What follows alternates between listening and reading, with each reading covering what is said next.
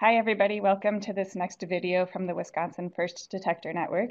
Today we're joined by Mark Renz, who will tell us a bit about managing perennial knotweeds in Wisconsin.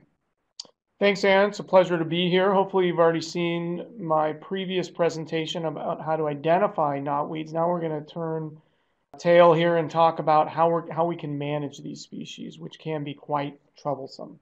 Just as a quick review, we have several of these perennial knotweeds that are regulated plants in Wisconsin. Both giant knotweed and Bohemian knotweed are considered prohibited by Wisconsin's NR40 rule, while Japanese knotweed is considered restricted. To our knowledge, we have a little less than 1,000 species or locations known for these knotweed species, and it's a little bit unclear on which species those are because many of those are classified as Japanese knotweed, but there's some new data that suggests that they're actually Bohemian knotweed, which is the hybrid between giant and Japanese. So cause for some confusion. But the good news is that managing any of these populations, regardless of which species it is similar. So any of the methods and techniques we're going to talk about today can be utilized on any of these species. So today I'm going to talk about just effective management methods. There's been a wide range that have been studied, but really I'm going to focus on just the 3 known techniques that have been shown to have some level of consistent success. So I'm not going to talk about mowing, which is in the picture here, because it's well known that we can mow plants multiple times a year, and it really doesn't provide us with any long-term control. So today I'm going to talk about 3 techniques. The first technique I'm going to focus on is excavation. We're then going to talk about some techniques using mulch or smothering the plant. And then we're going to focus the remaining portion of our talk on how we can utilize herbicides for effective long-term control. So first I want to talk about excavation or removal. This is widely known to be an effective technique and is actually widely used in Europe for control of Japanese knotweed. This is a very labor-intensive process, as can be seen by this picture, where we're actually digging through the soil, removing the soil. Once that soil is removed, we're actually going to sift the soil to remove any known root or rhizome fragments. And as you can see with large infestations like are widespread in Europe, this can be quite a large feat, and there can be quite a lot of perennial fragments that are removed via this process. So this process is very successful, but is very labor intensive. They're digging down 5, 6, sometimes upwards of 10 feet to remove these perennial organs. So again, not for the lighthearted or people that don't like to do lots of digging, because this is what's going to happen when we're going to use excavation and or removal. In conjunction with this, you're also left with a lot of disturbance that you're going to have to do some sorts of restoration or revegetation. The other technique I want to talk about is, I think, best termed smothering. It's been highlighted and summarized by a range of different individuals. I'm going to reference to this New Hampshire Department of Agriculture fact sheet, and these are the pictures from this fact sheet, because I thought they did a really good job of highlighting this technique and how it's most effective. What they recommend is the first step is to come out sometime in the summer and cut those knotweed stems down to the ground. You want to cut those as low to the ground as possible and remove those cut stems from that area. Then the second step is to apply something over the cut stems. And really the goal of applying something over the cut stems is to prevent them from cutting through any material or poking holes in this tarp that we're going to lay down. So in this picture to your right, what you're seeing is they're just laying down an old tarp. Most commonly, they're using ample amounts of mulch over those cut stems can work as well. So those are the first 2 steps that they approach. Then after that step, then what they're going to do is cover that existing area with a heavy plastic material. Usually we're thinking of a very heavy plastic material that's going to prevent breakage over time. And when you lay that material down, you want to lay it down, extend around 5 feet beyond the edge of that infestation to make sure that you can capture any creeping roots or rhizomes that could potentially come out from that existing edge. Once you lay that down, you then want to cover that tarp with a bunch of mulch, some small rocks, so that it won't be disturbed over time. In many cases, a lot of times you can disturb the soil around that leading edge and tuck that tarp into the disturbed soil, and that helps with preventing it from getting uprooted over time. Then what New Hampshire Department of Agriculture recommends is you leave this area undisturbed for at least 5 years. And so for 5 years, you don't want any light getting through this tarp into the soil surface. Otherwise, you can have ample plants surviving and overcoming this control strategy. Others have had success in as little as 3 years, but I think 5 years is a realistic time frame, especially for some of these longer term infestations.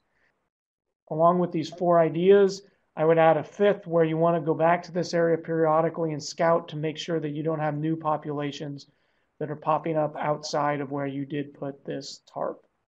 So for the remainder of this talk, I want to focus in on herbicides. Herbicides are widely used for controlling Japanese knotweed, and usually they're the most cost-efficient method. We have herbicides out there that, if applied correctly, can give greater than 90% control for over 1 year, in some cases up to 2 years. I want to emphasize that applications can be made in a wide range of ways.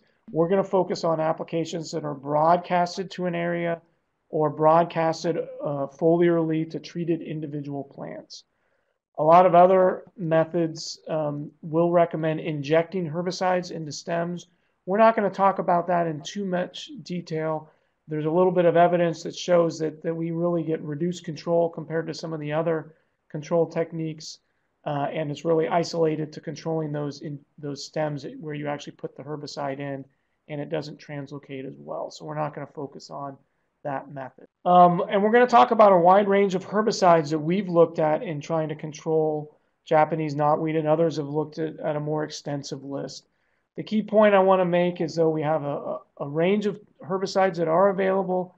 Each of these herbicides has a different combination of active ingredients in them, and those herbicides have a range of properties that we need to be aware of. And two of the main properties that I highlight in this table is, before we use a herbicide, we need to know, is this herbicide a selective herbicide or is it not a selective herbicide? In this case, if there's established grasses here, will it harm those established grasses or not? To know.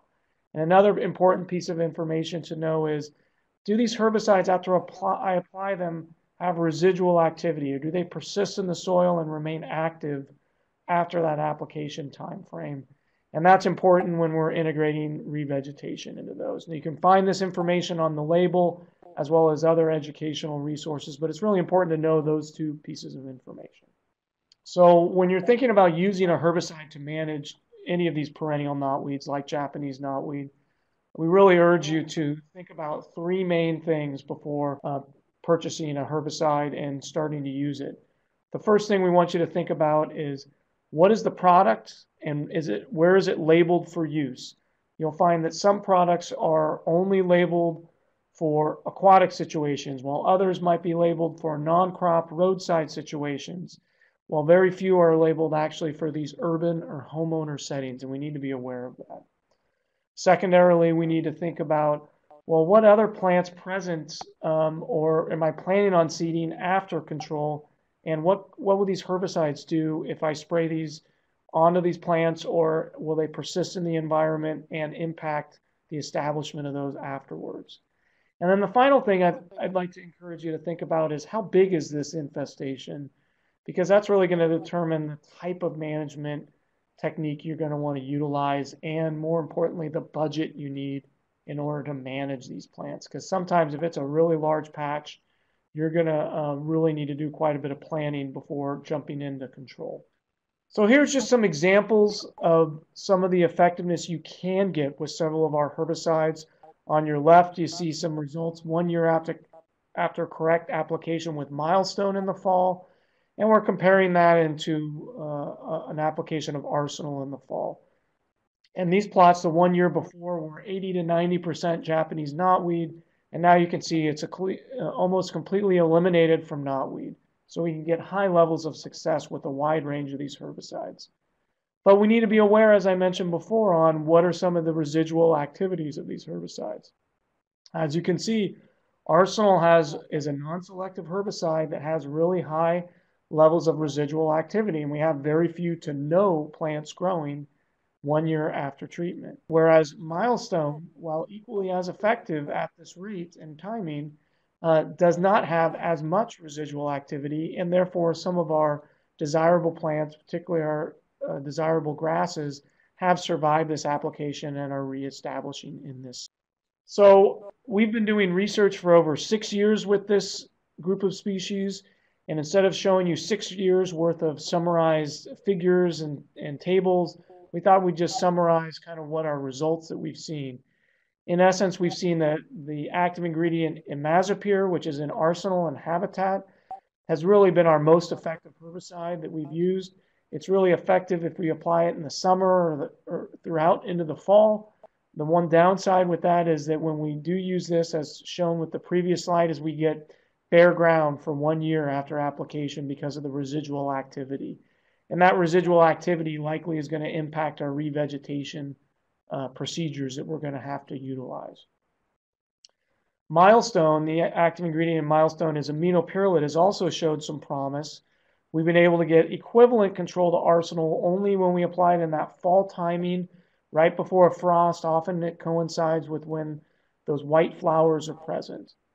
We've found the best results are when we can apply it at up to a 14 fluid ounce per acre rate, which is considered a spot treatment rate, and you're only allowed to apply it to a small portion of the infested area.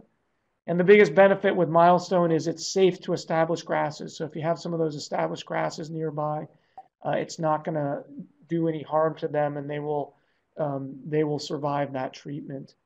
The downside is that it does have some residual activity to some of our other broadleaf species.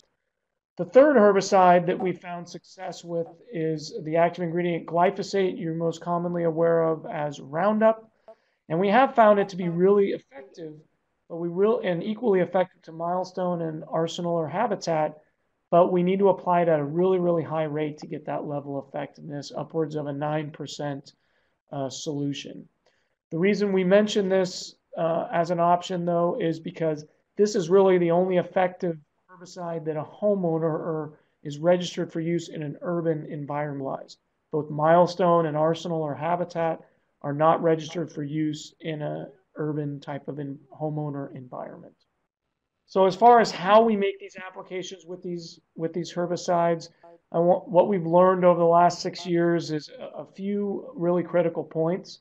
First off, we found that applications in the fall prior to a frost is when we tend to get the best results. With some products like arsenal, we can make those applications in summer and get equivalent control. But with most of them, that fall timing, right around when flowering is occurring, is when we get those best results. There's been a lot of anecdotal information that suggests that mowing and letting those plants resprout can improve our level of control. We've actually done several different series of experiments that have shown that it is not required to mow those plants in order to obtain high levels of control. But what we found is mowing can actually make those applications much more easier, because when you mow those plants once or twice, let them resprout for a month before a fall application, instead of those plants being 8 to 10 feet tall, they're only 2 to 3 feet tall, making that application much, much easier and safer to apply. I think the last point that we've gotten a lot of mixed questions about is the volume of herbicide that we need to apply to get high levels of control. And anecdotally, a lot of people have said you need to use up to 80 to 100 gallons of volume of herbicide solution per acre to get high levels of control. We actually did an experiment where we applied it 20, 40, 80, or 100 gallons per acre, and we didn't find any significant difference in the level of control. As long as we're applying at the correct label rate, application volume didn't appear to give any improvement or reduction in control.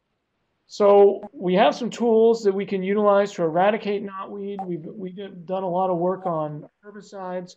What we were really interested in is that can we use these herbicides to eradicate knotweed that's infesting some of our roadsides in southeastern Wisconsin?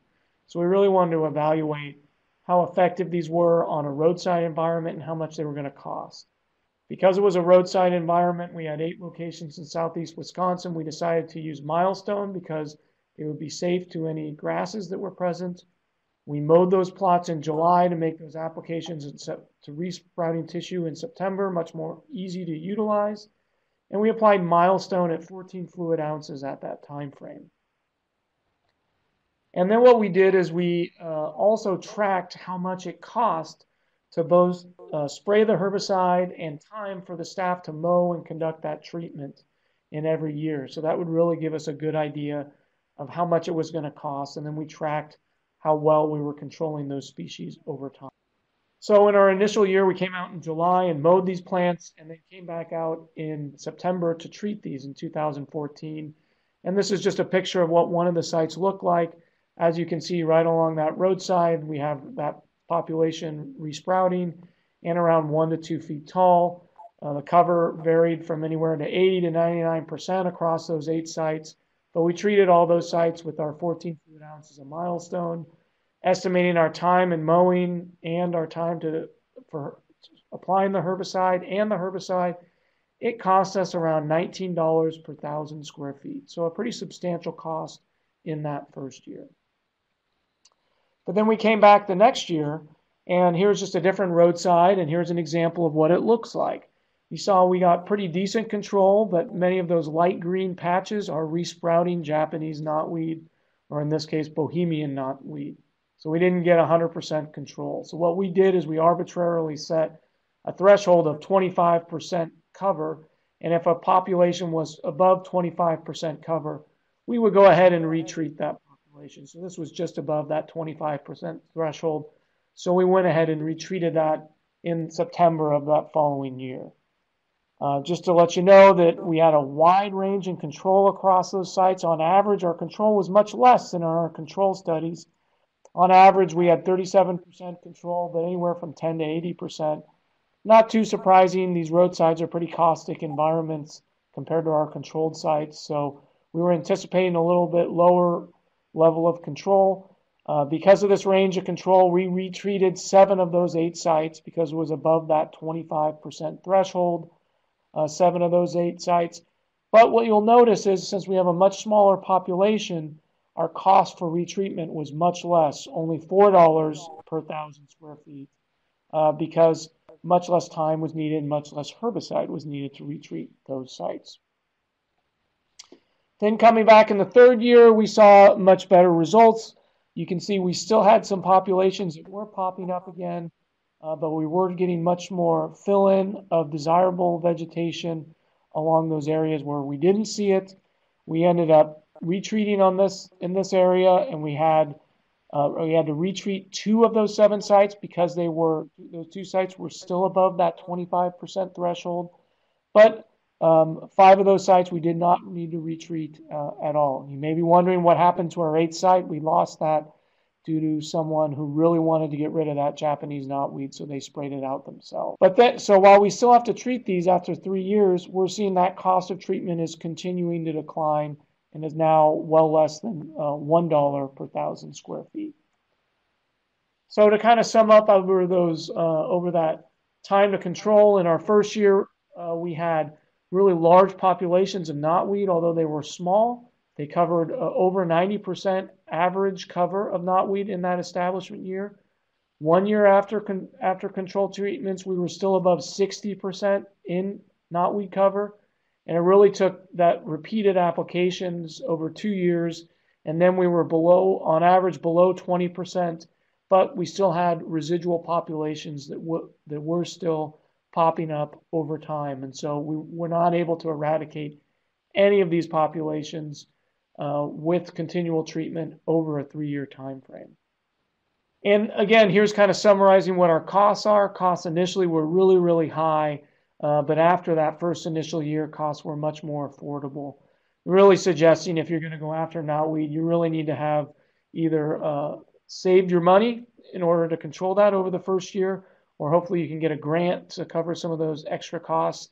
And then really the key is to be in a maintenance phase after that, and that'll really be much more cost efficient. So I think the kind of elephant in the closet, so to speak, is that we can get good control about these populations, but what about restoration? Many of these cases, we were using milestone thinking that there were desirable grasses nearby. The reality was when we got good control, as you can see here along the leading edge, we didn't have any grasses underneath. So it didn't really matter that we applied a herbicide that was safe to grasses. There was really limited desirable vegetation present underneath the knotweed. We did have vegetation present. It really wasn't desirable vegetation that was coming in. Here's a close-up of one of our locations where we got good control. What you're seeing that's coming back in is Canada thistle, some of our biennial thistles, creeping Charlie, and other rural species that we really wouldn't find desirable in a roadside setting too. So I think revegetation is going to need to be another key component that's involved in this management of this species, and we just didn't have the time and resources to include this in our research that we could. So kind of to sum up, in conclusion, there's a range of tools that we can utilize to suppress knotweed, but any of those tools look like we're going to have extensive follow-up, likely for greater than 3 years, even though we really just compared herbicides that are effective. I think that all of those techniques are going to need follow-up for 3+ years. And if we are going to use a herbicide, while there's a range of herbicides that are effective, we really need to look closely at some of those details to select that appropriate herbicide. And there's lots of resources out there and experts to help you. And in extension, we have a good fact sheet, but we just ask that you seek out help in selecting your herbicide that's appropriate for your situation. And then, finally, if you are going to go out and control this, think about how you're going to integrate revegetation into those sites after control. That's clearly going to be another important issue. We feel like that's a real big gap that future research needs to fill that in. So that's just a brief summary of what we've done and what's known about control of knotweed. It is not easy to control, so we wish you the best of luck and know that it's going to be a pretty hard task. And with the time left, I'd like to thank the people involved in this process, because we had a whole bunch of people that helped us with this project, a bunch of people from our lab that were involved in making these applications and measuring these results, as well as Dow AgriSciences provided some funding, and we work really closely with the Southeast Wisconsin Invasive Species Consortium for our knotweed work on the roadside, and we want to thank them for their efforts involved. With that, I'd love to answer questions that Anne may have with regards to controlling these knotweed species. So earlier in the presentation, when you were talking about excavating knotweed, you mentioned that part of the process involves removing all of the roots and sieving the soil to remove all of that root matter. Why is it so important to go through that process? It seems like a huge extra step to take. Absolutely it is. And the reason why we're trying to get rid of all those roots is that this is a perennial plant, and these roots and rhizomes is where we can get new shoots that can reinfest that area. So if we were just to remove the crowns and leave all those small roots, even pencil diameter size roots and rhizomes can lead to reinfestation. So that's what's really critical, but it is a very huge task. Some people may think, well, maybe I'll just remove all that soil and just dump it somewhere else. And while that's effective, you're essentially probably creating a new infestation. And that's one way we've documented seeing a lot of these infestations spread is by removing topsoil that's infested with these root species. Okay, so if somebody wants to use the smothering technique and they're initially cutting or mowing the knotweed, they need to remove that as well. What's a good way to deal with the knotweed that you've cut so that you're not reinfesting your site or infesting a new site? Yeah, and so I think what you're alluding to, Anne, is that the stems of the knotweed can reroot and cause new invasions as well. Right. So that can happen. That tends to happen on rare occasions. So what needs to happen, the reports that we've heard is that when the stems are cut, and they're cut in large segments, they have enough stored energy. If they're placed in a wet environment, they can reroot and cause a new infestation. That is rare. Our experience with our control techniques have found that if we can grind those stems up with a mower, we really minimize, if not eliminate that threat. I think it's always good when you are grinding it up with a mower, wherever that material is ground up, to continue that with frequent monitoring to make sure that none of those actually reroot. If you can put that in a controlled area or compost it or something like that, that will also help as well. The key is that you just don't assume that it's safe. Try and grind it up into as small as pieces as you can with your equipment and put it in an area where you can monitor it. So if you find a new population of knotweed, maybe along a roadside or in your neighbor's yard, what can you do about it? Yeah, I mean, this is where it really becomes a challenge. So, let's say that in this picture here, I'm standing in front of this beautiful Bohemian knotweed population. Let's say if that's from a neighbor and it's coming into my yard. Well, again, this is where identifying the species is really important. If it's a Bohemian knotweed, that's a prohibited species. So you could call DNR and ask that that they require the landowner to control that species. If you do that, I would pretty much guarantee you that your neighbor will get really upset. And so we would encourage having a conversation with that landowner first and making them aware of that issue.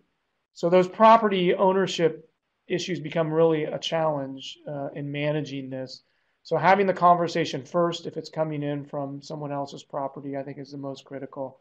If it's giant or Bohemian knotweed, there's a mechanism to require control.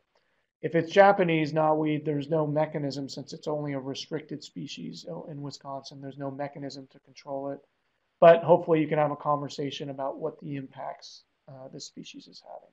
So if I were to find a new infestation of Japanese knotweed in my yard, or maybe I just realize that I have a knotweed in my yard, what can I do to manage it? We get that question a lot. And so first off, out of the herbicides that we've researched, really the only one that's really effective is glyphosate in that situation. So that would be your only herbicidal option that has shown high levels of success. A lot of people, particularly in the Madison area, are opposed to using herbicides. So in that case, we're really reliant on our non-herbicidal methods, which really comes down to smothering or excavation.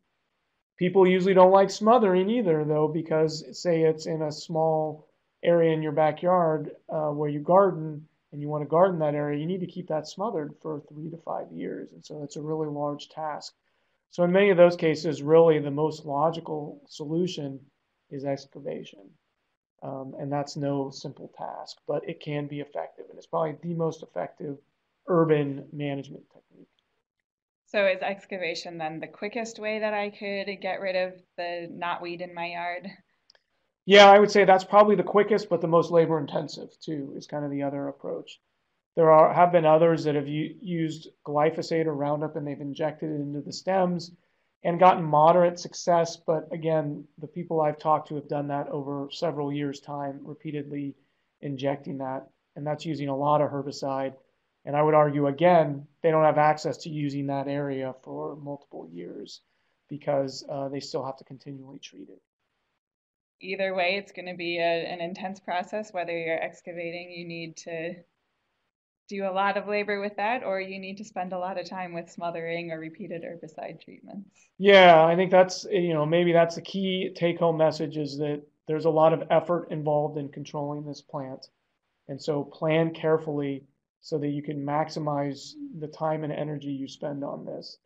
And really being diligent and going back to those areas many consecutive years is how we're going to have long-term success. The worst thing you can do is do a lot of work in 1 year and then not go back to that site for 2 or 3 years because all your work will be gone when you go back 3 or 4 years later. Thanks a lot, Mark, for coming in and telling us about some management options for our perennial knotweeds in Wisconsin. For those of you that are wondering a little bit more about how to identify knotweeds, we have another video available about that. And we also have the extension fact sheet available about identifying and managing knotweeds, and you can find both of those on the WIFTN website. Thank you for watching this video from the Wisconsin First Detector Network. To learn more about our network or to access additional information about invasive species in Wisconsin, please visit our website or contact us.